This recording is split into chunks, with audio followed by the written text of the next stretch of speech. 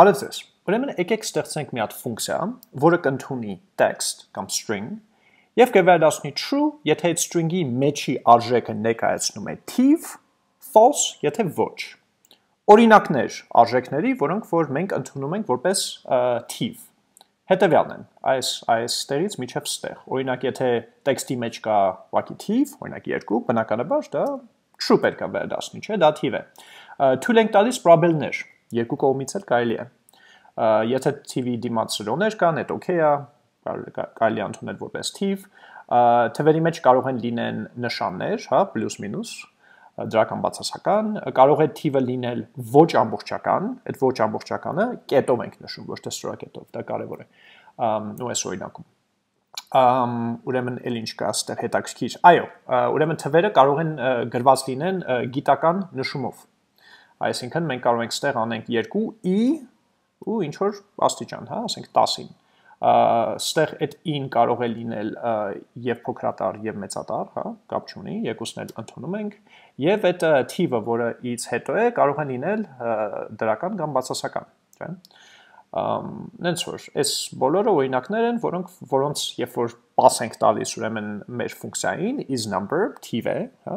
պետք է վերադասնել true։ Հիմա օրինակներ տեքստերի, որոնք որ թիվ չեն համարվում, այստեղ են։ Պարզա ABC-ն բնականաբար թիվ չէ։ Եթե մենք խառնենք խառը ինչ որ տառեր թվերի հետ, այո, դա պետք է վերադասնի false, չէ։ In, եթե երկու անգամ օգտագործենք, պարզա դա թիվ չէ։ Ոչ ամբողջական թվերի այդպես մի քանի հատ կետ դնելը պարզա մենք չենք կարող։ Եվ այլն եւ այլն։ Եվ ստեղ կարծում եմ կարող եք տեսնել օրինակներ, որոնք որ մենք չենք կարող համարենք որպես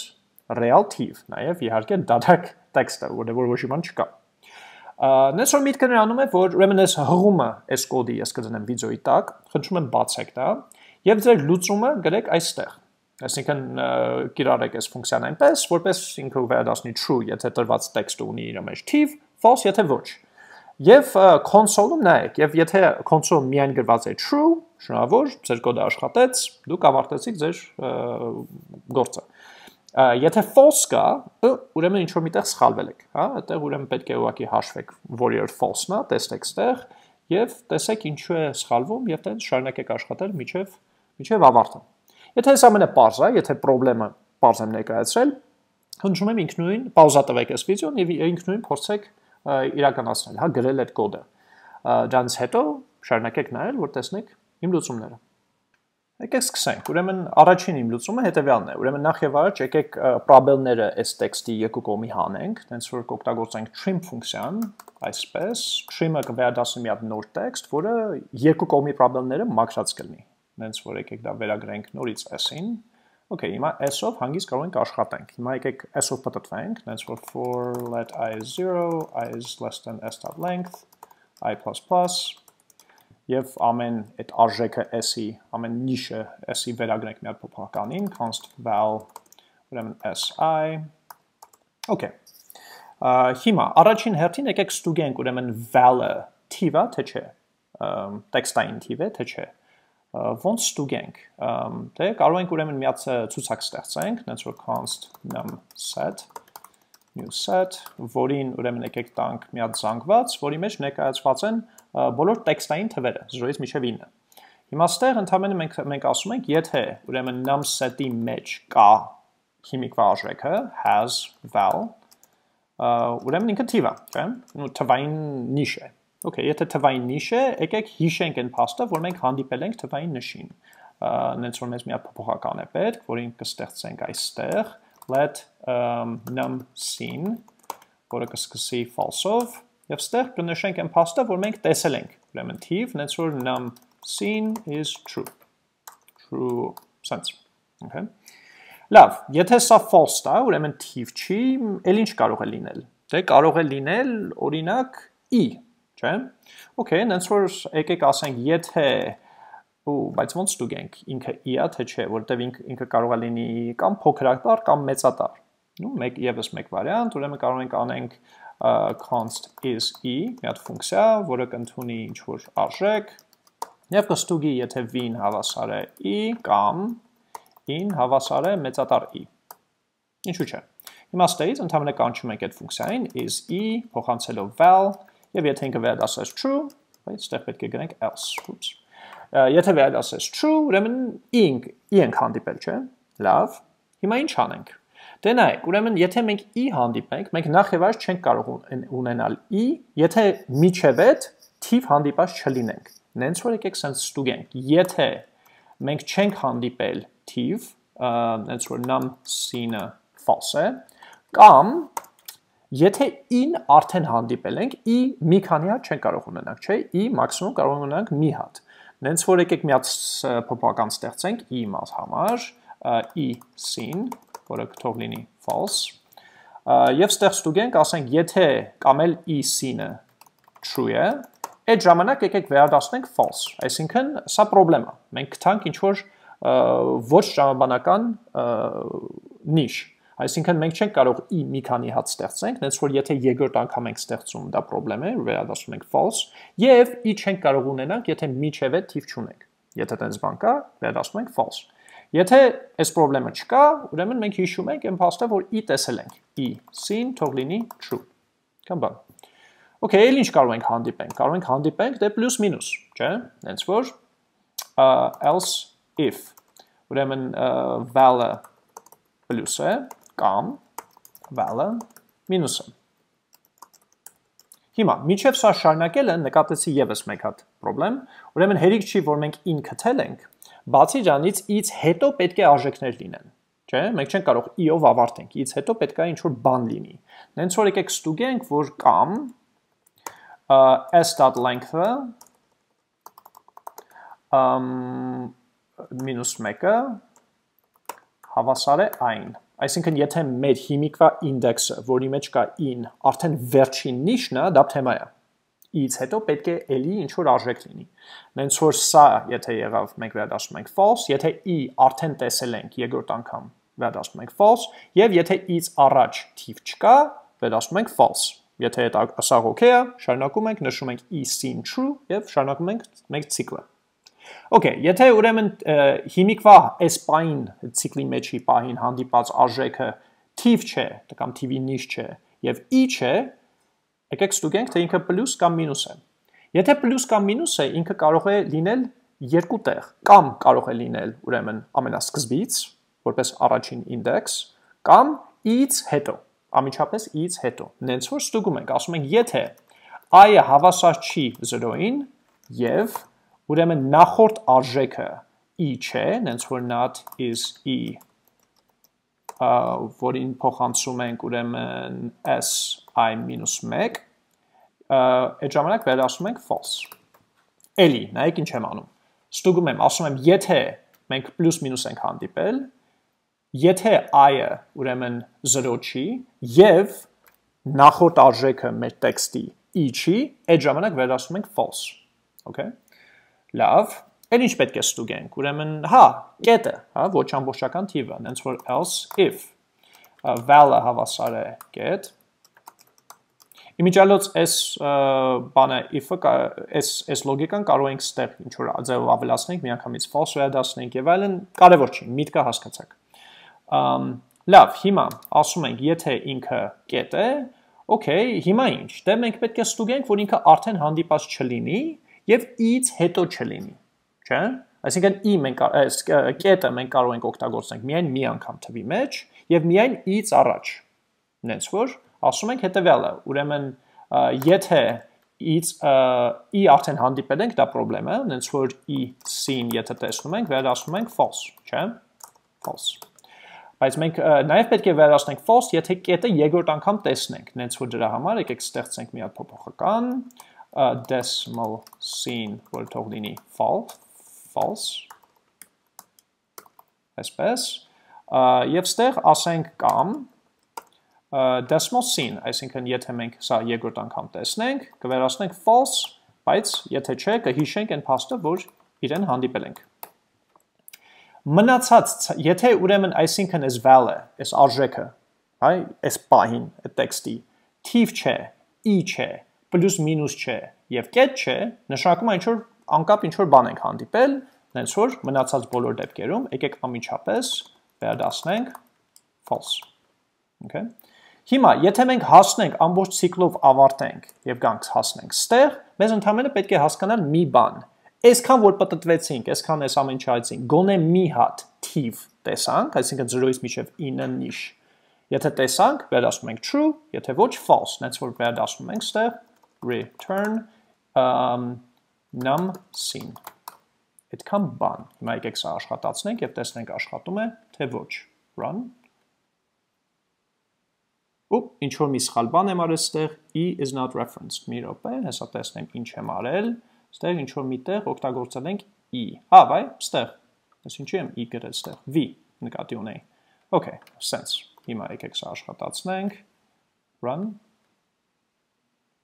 և մենք ստանում ենք ամբողջովին true, ինչպես տեսնում եք, մեր կոդը աշխատում է, մի անգամ ես լոգիկայով անցնեմ, ուրեմն ստեղ trim-ը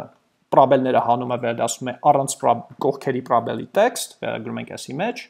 սա ցուցակ է, որ պարունակում է 0-ից մինչև 9 տեքստերը, is in ֆունկցիա է, որը կասի true, եթե e է, կամ փոքրատար կամ մեծատար false, եթե ոչ, եւ մենք ունենք 3 փոփոխական, num-seen, e-seen, decimal-seen, որը հիշում է, եթե մենք տեսել ենք թիվ, e կամ decimal, կամ կետ, հա։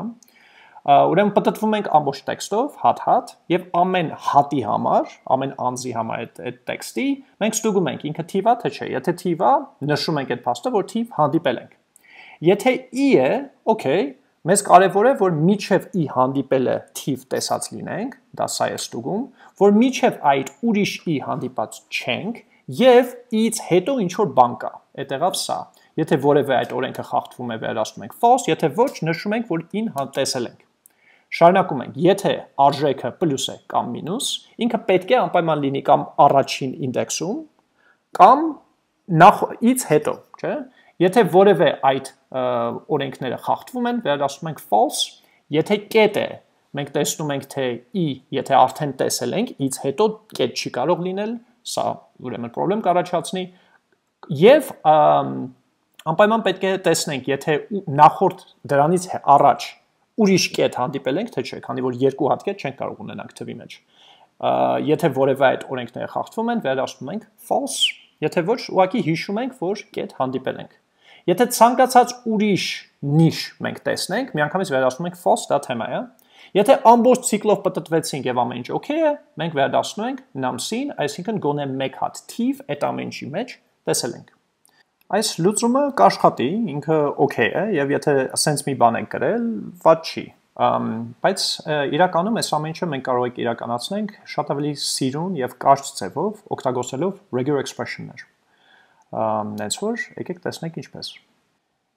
Եթե regular expression-ներին ծանոթ չեք, ես ունեմ մի հատ առանձին վիդեո, որը հղումը կդնեմ այս վիդեոյի տակ, կարող եք մի հատ նայեք։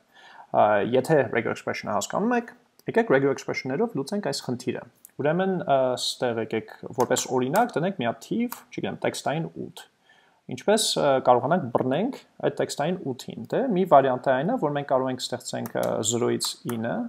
ցուցակ, այսպես, ահա, խնդրեմ, իրան բռնեցինք։ Բայց խնդիրն իրանում է, որ մենք կարող ենք ունենանք օրինակ 88, չէ՞, ինչպես տեսնում եք, ինքը միայն առաջինին եմ բռնում, հենց որ սրանից հետո կարող ենք ասենք օրինակ պլյուս, որ նշանակում է 0-ից ավել, այս սրանից, այսինքն 0-ից 9 գոնե մեկ հատ, բայց կարող է ավել լինի, այդ ժամանակ երկուսն էլ բռնում ենք։ Լավ։ Հիմա մենք կարող ենք ունենանք պրոբելներ, չէ՞։ Կարող ենք ունենանք sense վիճակ։ Եվ բացի այդ ամեն ինչից, ինչպես տեսնում եք, ինքը մեջտեղը բռնում է։ Մենք պետք է ասենք, որ ինքը ծայրից ծայր պետք է բռնի։ Հենց որ եկեք սկսենք ձախ ծայրից եւ անցնենք մինչեւ աջ ծայրը։ Մի րոպե։ Տալ, հեսա։ Հիմա չի բռնում, հիմա եթե դնենք, որ ինքը ծայրից ծայր լինի, այսպես, հիմա կբռնի, չէ՞, բայց եթե ուրիշ ինչ-որ բան դնենք, այլևս չի բռնի։ Հիմա մենք պետք է նենց անենք, որ պրոբելները կողքերից թույլ տա, չէ՞։ Նենց որ եկեք ասենք, որ ուրեմն դիմացից եկեք ընդունենք պրոբել 0 կամ ավել հատ։ Եվ n կողմից էլ, աջ կողմից էլ է կարելի 0 կամ ավել պրոբել, չէ՞։ Այսպես։ Այդքան բան։ Հիմա ինչքան պրոբել ուզենք, կարող ենք բռնենք, ինքը կընդունի իրեն, չէ՞։ Լավ, հետո ինչ։ Դե հաջորդ քայլը նա է, որ մենք պետք է ստուգենք, ուրեմն դիմացից կա նշան, օրինակ պլյուս կամ մինուս, չէ՞։ Okay, դե ուրեմն եկեք ասենք ուրեմն պրոբելներից հետո, ձախ կողմի պրոբելից հետո, եթե կա թե չէ, Դրանից հետո մենք պետք է ստուգենք ուրեմն պլյուս կամ մինուս կա, թե չէ։ Եվ մեզ, okay, այս բանը բռնեց, բայց խնդիրը նրանում է, որ սա էլ է թիվ, հիմա չի բռնում։ Հենց որ եկեք դնենք հարցական։ Հարցական նշանակում է, որ ինքը մի հատ կարող է ունենա կամ չէ։ Այսինքն ստեղ դիմացից եթե հիմա դնենք, okay է, եթե երկու հատ դնենք, չկպավ։ Հարցականը ստուգում է, որ մի հատ կարող է լինի կամ ոչ։ Հենց որ սա okay է։ Շատ լավ է։ Իմիջիալոց, այս 0-ից 9 որ գրել ենք, սա նույն ձևով մենք կարող ենք գրենք այսպես d։ Այս d-ն այդ նույնն է, ոնց որ գրենք 0-ից 9։ Ուղղակի մի քիչ ավելի կոկիկ է, ավելի հեշտ է, հենց որ եկեք իրեն օգտագործենք։ Okay, իսկ հիմա ինչ, դե եկեք նկատի ունենանք ոչ ամբողջական վիճակներ, օրինակ sense, չէ՞։ Ոնց ստուգենք այսպես։ Լավ, ուրեմն մենք պետք է ստուգել, որ դե կետը կա, բայց բացի դրանից նայեք, մենք պետք է հերիք չի, որ սա պետք է ստուգենք, եկեք պլյուսը հանենք ժամանակավոր, սա էլ է թիվ, սա էլ է թիվ, սա էլ է թիվ, չէ՞։ Այսինքն ես առաջարկում եմ, որ մենք սենց բան անենք, ուրեմն ստուգենք այն վարիանտը, երբ ձախ կողմից անպայման թիվ պետք է լինի, դրանից հետո կարող ենք ունենանք կետ եւ թիվ, եւ այն վարիանտը, որ ձախ կողմից կարող է թիվ ունենանք կամ ոչ, բայց հետո կետ եւ անպայման կետից հետո թիվ պետք է ունենանք։ Նայեք։ Ուրեմն այս մասը հանենք, այս այն մասն է, որ ստուգում է, որ թիվ կա, հանենք, ստեղծենք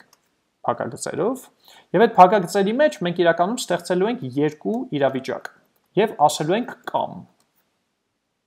որովհետեւ մենք ստուգելու ենք երկու իրավիճակ, հեսա կտեսնենք։ Ուրեմն ձախ կողմից մենք կստուգենք, որ անպայման սկզբից ունենք թիվ, անպայման, այսինքն պլյուս, հա, 1 կամ ավել։ Դրանից հետո միգուցե մենք ունենք կետ, միգուցե ոչ, եկեք եղավ հարցական, մի հատ։ Դրանից հետո կարող ենք թիվ ունենանք, կարող ենք ոչ։ Այսինքն մենք կարող ենք անենք d աստղ։ Աստղ, այսինքն 0 կամ ավել։ Այդ նշանակում է, որ սա էլ է okay, սա էլ է okay, չէ՞։ Բայց սա okay չի։ Այսա մենք պետք է նկարագրենք այստեղ։ Նենց որ մենք ասենք հետևյալը, որ ուրեմն մենք թիվ կարող է ունենանք կամ ոչ, նենց որ աստղ, որից հետո մենք կունենանք կետ, հարցական, որից հետո մենք ունենանք թիվ, բայց թիվը անպայման պետք է լինել։ Այսինքն կետը, եթե ստեղ ստա աստղ անեինք, սա էլ okay կլներ ու որը թեմա է։ Մեզ պետք է հաստատել, որ այդ 9 կա, դրա համար ստեղանում ենք պլյուս, այսպես։ Այ հիմա սա էլ կաշխատի, սա էլ կաշխատի եւ սա էլ կաշխատի եւ իհարկե պլյուսներ դիմացից կարող ենք հանգիստ փոխենք։ Okay, վատ չի, ահագին առաջ գնացինք։ Հիմա մենք գիտենք, որ կարելի է sense բան գրել, չէ՞։ Okay, հենց որ եկեք այդ e լոգիկան գրենք։ Դե այստեղ է, okay, հիմա այդ e ամբողջ լոգիկան, այսինքն e գոյությունը, e-ից հետո այդ թվերը, որոնք որ կարող են պլյուս ունենան կամ մինուս եւ այլն, այդ ամբողջ լոգիկան կարող է լինել, կարող է ոչ, չէ՞։ Okay, նենց որ եկեք sense անենք, փակագծեր ստեղծենք եւ դնենք հարցական։ Հարցական ինչու, որտեղ ամբողջ լոգիկան, որ մենք ստեղ գրենք, e կարող է լինի կամ կարող է չլինի։ Չլինի, այսինքն e չկա։ Okay, ստեղ դնում ենք e, հիմա միայն կգրեմ փոքրատառ e, մեծատառ e պետք չի, ինչու, որովհետև ես այս լոգիկան, այս regex-ը կաշխատացնեմ i դրոշակով, i նշանակում է, որ ինքը մեծատառ փոքրատառ չի նայում, ինքը in կբռնի եւ մեծատառին եւ փոքրատառին։ Եթե տենց չուզենային, կարող ենք sense անենք e եւ մեծատառ e, sense էլ կաշխատեր, բայց դե մյուս վարիանտը ավելի հեշտ է, հենց որ ուղղակի y գրենք։ Okay, e-ից հետո ինչ պետք է գա։ Դե միգուցե պլյուս մինուս, միգուցե ոչ։ Հենց որ եք վերցնենք այս լոգիկան եւ տնենք e-ից հետո։ Այսպես։ Okay, հենց որ հիմա սրանից հետո sense բան կարելի է։ Իրանից հետո մենք անպայման պետք է ունենանք թիվ, չէ՞, հենց որ թիվ, բայց գոնե 1 հատ։ Հենց որ պլյուս, գոնե 1 հատ, այսինքն ստեղ մենք հիմա պետք է դնենք օրինակ 8։ Պլյուսը, քանի որ հարցականով է, կարող է լինի, կարող է չլինի, մինուսն է կարող է լինի կամ չլինի, 2 հատ թույլ չենք տալիս, որտեղ հարցականը նշանակում է մի հատ կարող է լինի կամ ոչ։ Խնդրեմ։ Okay, եկեք հիմա այս regular expression-ը վերցնենք, այս sense, կոպի անենք եւ ստուգենք, կաշխատի թե չէ։ Okay, նենց որ եկեք այս սաղ կոդը, այս ամբողջ լոգիկան, որ գրել ենք ջնջենք, Եվ ընդհանրապես վերադասենք հետևյալը, ուրեմն regular expression-ը գրում ենք, որը մենք աշխատացնենք i-ով, չէ՞։ Գիտեք ինչ, մի րոպե, const reg exp, ահա։ Եվ մենք վերադասնում ենք, ուրեմն reg exp.test, տեստավորում ենք, թե սա կբռնի տրված արժեքին, թե ոչ։ Եթե բռնում է, կվերադասնի true, եթե ինչ-որ բանով չբռնի, կվերադասնի false։ Հենց որ եկեք սա աշխատացնենք, run։ Եվ ինչպես տեսնում եք, ամբողջովին մենք ստացանք true, true, հա, մեր regular expression-ը աշխատեց և լուծեց այս խնդիրը։ Ուրեմն տեսեք, ինչքան կոդից մենք հասանք ուր։ Regular expression-ը շատ կոկիկ և բավականին ուժեղ գործիք է, որն հնարավորություն է տալիս լուծել այսպիսի խնդիրներ։ Այդքան բան, հույսով եմ այս ամենը պարզ էր, հույսով եմ հետաքրքիր էր, դե շուտով կհանդիպենք։ Վավեր։